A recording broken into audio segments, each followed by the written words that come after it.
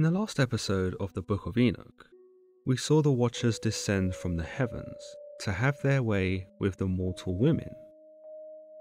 This of course went against their original purpose, that is, to watch, and to never interfere with the antics of man. After some deliberation, however, the Watchers succumb to their desires, and Earth is plunged upon by these wicked angels. But after having had their way with the mortal women, the women gave birth to great giant monsters, known as Nephilim, that were just as wicked as their angelic fathers, if not more so. They wreaked havoc on the land, destroyed homes, fed upon the crops, the animals, and even the people. Before long, these beasts had even turned cannibal, and were devouring each other's flesh in violent spectacles. But this wasn't the most insidious event taking place at this time, for around the earth, Azazel, one of the Watchers, had taken it upon himself to teach men how to make swords, knives, shields, and armor, and worse yet, how to use them. He taught men to kill each other, taught them warfare and strategy and barbarity. Amongst this, the other Watchers, including their leader Semjaza, taught the humans alchemy, enchantments, sorcery, and knowledge that God had not intended for man to use. With this, the world turned to chaos, and amongst the destruction of the Nephilim, the cries of the humans went up to the heavens. Here, those very cries are heard by the Archangels Michael, Uriel, Raphael, and Gabriel, who gaze down from above and see the carnage upon earth. They say to one another, "The earth, made without inhabitant, cries the voice of their cryings up to the gates of heaven, and now to you, the holy ones of heaven. The souls of men make their suit, saying, 'Bring our cause before the Most High.'" And this is the archangels interpreting the cries of the mortals, and understanding the severity of what is going on, so much so that they realize they need to inform God. And so, it is to the Lord they go, and tell him, "Lord of lords, God of gods, King of kings, and God of the ages, the throne of thy glory standeth unto all the generations of the ages, and thy name, holy and glorious and blessed unto all the ages. Thou hast made all things, and power over all things hast thou, and all things are naked and open in thy sight, and thou seest all things, and nothing can hide itself from thee." So yes, before actually telling God of the urgent matters on earth, they proceed to hype him up a little, and ensure that they pay the proper respect to God, showing us that they, unlike the Watchers, revere him, and would never do anything of the sort that they have. In this, the text provides us with a clear distinction between Watchers and Archangels, in that Archangels are loyal, God-fearing, and forever under his command. The Watchers, on the other hand, are evidently quite the opposite. They then tell God of the crimes that have been committed, saying, "Thou seest what Azazel hath done, who hath taught all unrighteousness on earth, and revealed the eternal secrets which were preserved in heaven, which men were striving to learn." It's quite interesting that of all the things going down on earth at this time, they first identify Azazel and assign much of the responsibility onto him. He becomes the sole Watcher who has taught the mortals unrighteousness, and he becomes responsible for teaching them the eternal secrets, something which the other Watchers were also complicit in according to the previous chapters. Yet Azazel appears to take responsibility for this crime, possibly because it was his teaching of warfare and murder that was considered to be the worst things that mankind had learned. Indeed, whilst the previous allusions to astrology, sorcery, herb gathering, and alchemy were detested, the results of learning of murder and warfare far eclipsed the results of other lessons that the Watchers had disclosed. So whilst it's a bit unfair that Azazel takes responsibility for the other subjects that the Watchers had disclosed, he does kinda deserve it for the spreading of butchery and conflict. Furthermore, we understand that he is not accused of seducing the women, suggesting that Azazel was far more interested in spreading strife than he was his seed. Instead, Semjaza comes to bear the brunt of this transgression, as the Archangels continue, and Semjaza, to whom thou hast given authority to bear rule over his associates, and they have gone to the daughters of men upon the earth, and have slept with the women, and have defiled themselves, and revealed to them all kinds of sins. Much like Semjaza had predicted in his earlier assessment of their dastardly plan, he would indeed take the brunt of the accusations, considering that he was the leader, and thus should have known better, or that he should have had better control over the others. Here we also see that the sin of their copulation with the women is explicitly highlighted, as well as their guilt in revealing all kinds of sins to mankind. For once, mankind are seen as the victims, and not the instigators of said sin, and in many ways, mankind is seen as faultless. For even the Archangels can see that mankind simply would not have known any better. They do not proceed to blame mankind in their declarations to God, and seem eager to condemn the Watchers for what they have done. They even speak sympathetically of the women, saying, "And the women have borne giants, and the whole earth has thereby been filled with blood and unrighteousness. And now behold, the souls of those who have died are crying, and making their suit to the gates of heaven. And their lamentations have ascended, and cannot cease because of the lawless deeds which are wrought on the earth." Here they reveal that they are aware of the Nephilim, and that they pity the state of the earth, for it is filled with blood and unrighteousness. They even go as far as to point out to God, as if he cannot see, that the souls of those who have died are crying, and that despite their rise to heaven, again implying that they were guiltless, they cannot find peace because of the horrors that have taken place. The Archangels most certainly set themselves up as our champions, for they are outraged at the indecency that is taking place, and even seem eager to set about fixing it. They show empathy in their witnessing of the restless souls who now ascend to heaven, and seem even saddened themselves that this has transpired. Furthermore, they even come across as accusatory of God, showing us not just the passion that they have for this endeavour, but also perhaps some more human traits of disgust, shock, and concern. They tell him, "And thou knowest all things before they come to pass, and thou seest these things, and thou dost suffer them, and thou dost not say to us what we are to do to them in regard to these." This is the line that concludes chapter 9, and it really does sound like they are pointing the finger at God, saying to him that he sees everything that happens and even knows it before it happens, and yet he has suffered them anyway. It shows us that not only are the Archangels not privy to God's plan, despite their closeness to him, but that they are just as helpless as the mortals when it comes to anticipating what God will do.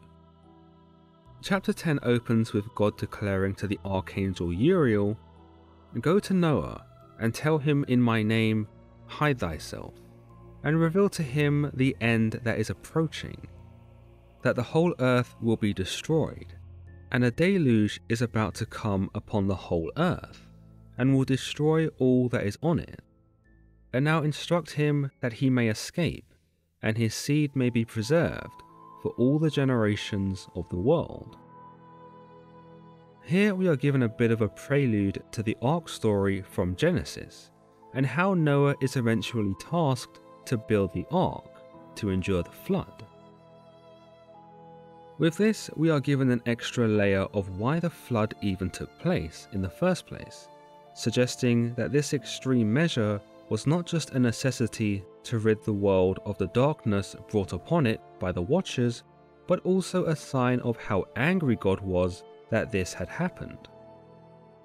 With God instructing Uriel to tell Noah to hide himself, it shows us that God had identified one, if not the most righteous man of the time, and that he wished to preserve a man like that, for his offspring would likely embody such merit.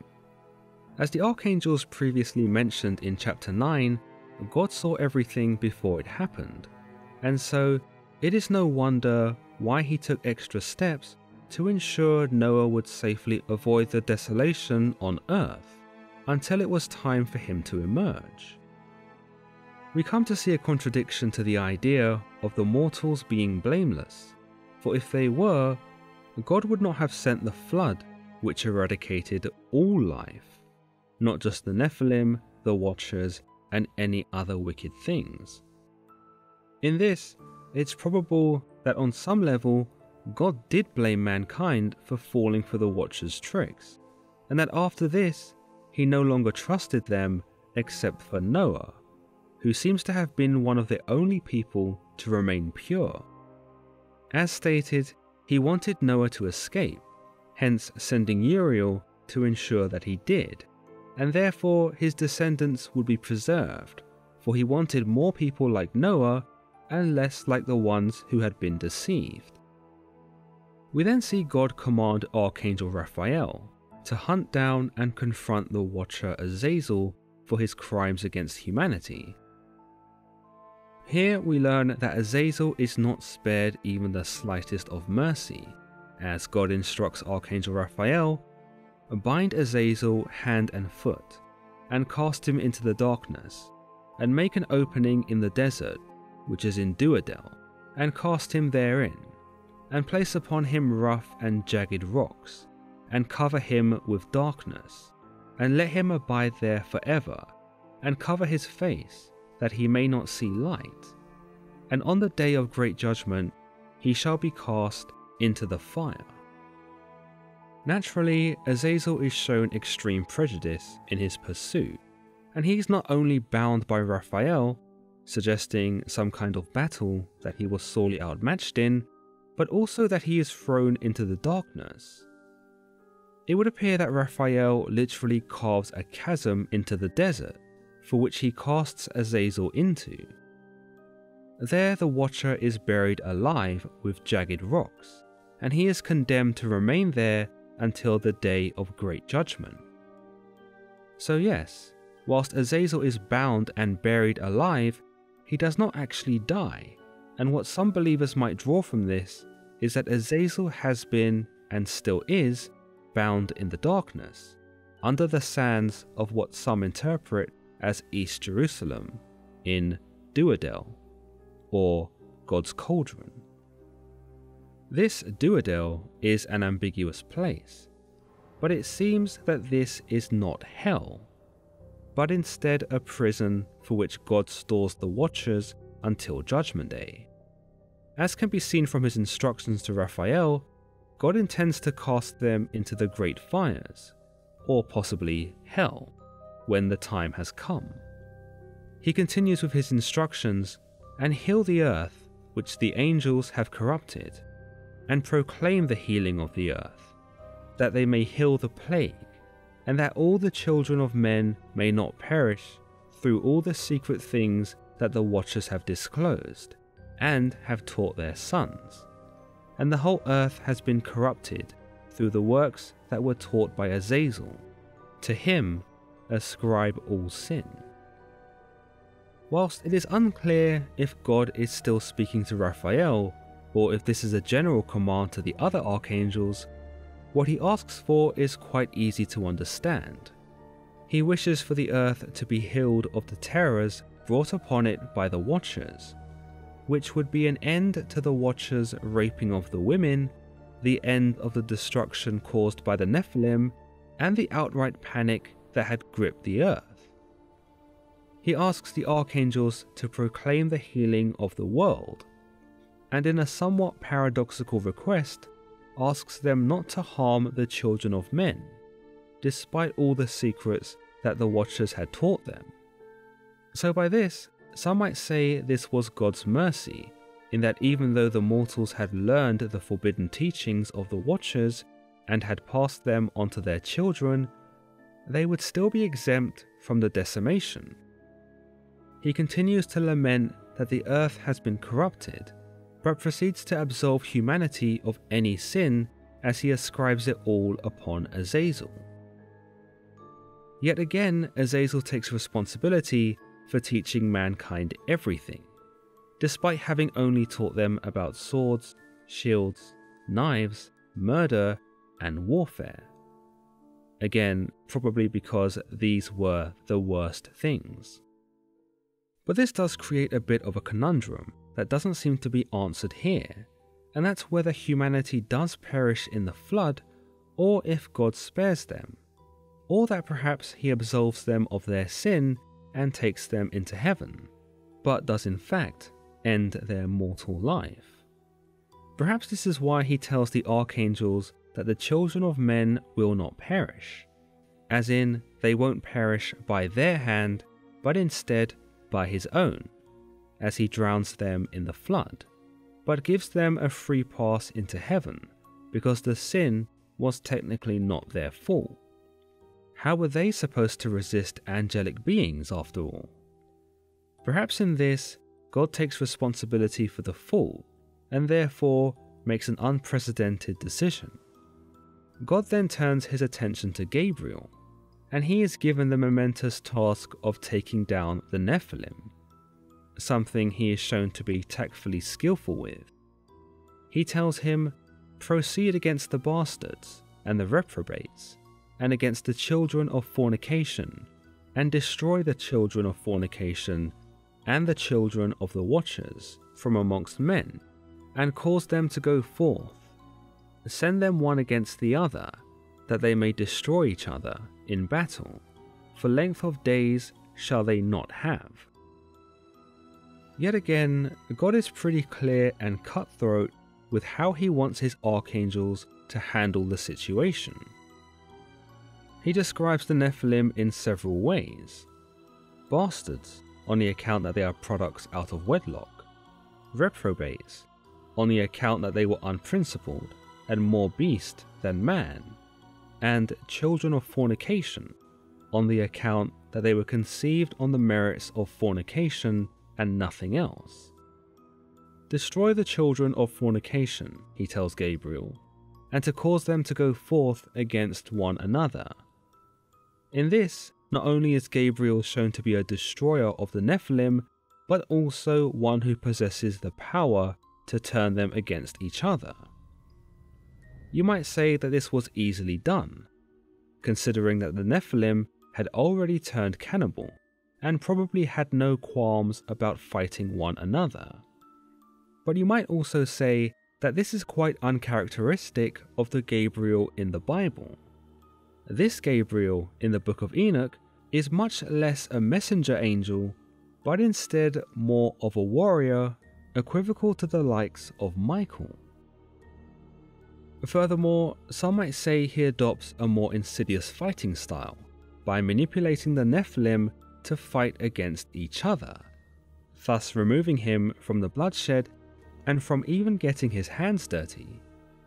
This seems like a very dishonorable way of combat, though it might also be argued that Gabriel is delivering God's message, and thus serving his role as a messenger angel, by inciting the Nephilim against one another. Finally, God turns his attention to the big bad of the bunch in Michael, and tasks him with the capturing of Semjaza and any other Watchers that still remain on the earth. He tells him, "Go, bind Semjaza and his associates, who have united themselves with the women so as to have defiled themselves with them, in all their uncleanness.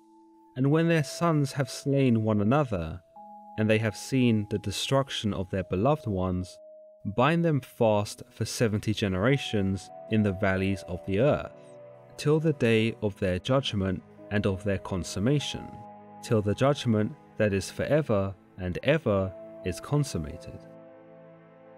Much like Azazel, Semjaza is also bound and thrown into the valleys of the earth, possibly underground. Whilst the duodel that Azazel is thrown into is not specified, it's possible that God is also referring to this same space. For like with Azazel, these watchers who are cast here are also to be held here until the end of days. Interestingly, God also adds another stipulation in Semjaza's capture, and that's that Michael should wait until all the Nephilim have slain each other, and so that Semjaza and the other watchers are condemned to witness the death of their offspring. You'll also notice that God refers to them as their beloved ones, suggesting that perhaps on some level, the watchers did maintain some paternal feeling for their monstrous offspring, and that it would hurt them to see them butcher each other. With this, God's anger is absolute, and there is no doubt that he is mortified with the watchers and wishes for them to suffer. He continues of Semjaza and the other watchers, "In those days they shall be led off to the abyss of fire, and to the torment and the prison in which they shall be confined forever. And whosoever shall be condemned and destroyed will from thenceforth be bound together with them, to the end of all generations." So much like with Azazel, Semjaza and the other watchers are destined to experience the same fate. They too will be cast into hell, where they will remain forever, and anyone who sins will end up there with them. It paints a scary picture for any would-be sinners, for if they do not follow God's rules, they will be subject to spend eternity in the company of the watchers, those who, in the eyes of God, along with the Nephilim, were the most foul. God concludes to Michael, "And destroy all the spirits of the reprobates and the children of the watchers, because they have wronged mankind. Destroy all wrong from the face of the earth, and let every evil work come to an end, and let the plant of righteousness and truth appear, and it shall prove a blessing. The works of righteousness and truth shall be planted in truth and joy forevermore." Again, there is another statement that mankind are the victims this time around, and mankind are the ones who have been wronged.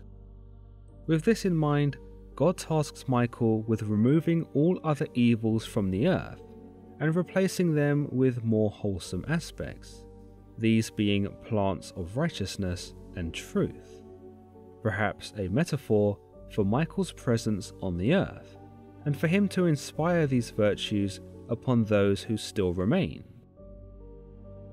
With these commands given to his archangels, God seems content that when all is said and done, truth and joy will prevail, and the world will be a good place once again.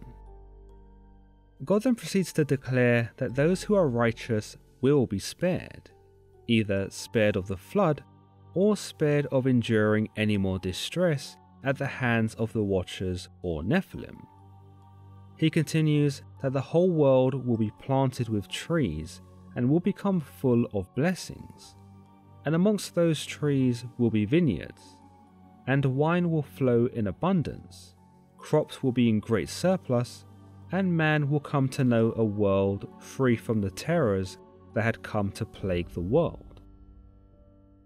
He finally predicts in the conclusion of chapter 10, "And all the children of men shall become righteous, and all nations shall offer adoration and shall praise me, and all shall worship me, and the earth shall be cleansed from all defilement and from all sin, and from all punishment and from all torment, and I will never again send them upon it from generation to generation and forever. Here, in what appears to be this new world that he envisions, God promises never to send upon it torment like that brought upon by the Watchers, the Nephilim, or the ensuing flood, for in this new world there will be no cause for such devastation, for all will be righteous. In chapter 11, which is only a few lines long, he continues his description of this world, saying that in these days he will open up the store chambers of blessings, which are in the heavens, and that he will send these blessings unto the earth, and over the work and labour of the mortals. With this, God shows us his intentions and how much he wants for mankind to live in peace and harmony. It might also be said that this was his way of making up to the mortals for what they had endured at the hands of the Watchers, and that in a way, perhaps he felt partly responsible for what had transpired. These few chapters prove to be the most compelling of the Book of Enoch, partly because of the vivid descriptions of destruction, but also because it is one of the only instances across biblical apocrypha that we see the vengeance of the Archangels. Not only this, but we are treated to some fresh concepts, such as an angelic civil war between two groups of angels, those who are loyal to God and those who have defied him. A fantasy element is infused with the text, as we are introduced to the bulbous, hulking monsters that are the Nephilim, and through these ideas we get a most compelling story that traditional readers and believers may be pleasantly surprised by. Furthermore, if that wasn't enough, we also get a glimpse of a pre-flood world, and are able to expand on the biblical narratives provided in Genesis, such as why God chose Noah to escape and why the flood was even brought about in the first place. In the next few chapters, we'll be discussing an event that took place just before Archangel Raphael confronts Azazel, where we see someone else come face to face with him first, none other than Enoch himself. Let me know what you thought about today's installment of the Book of Enoch in the comments below, and as always, if you've enjoyed today's episode, then don't forget to give it a thumbs up, and don't forget to subscribe for more content just like this. Until next time.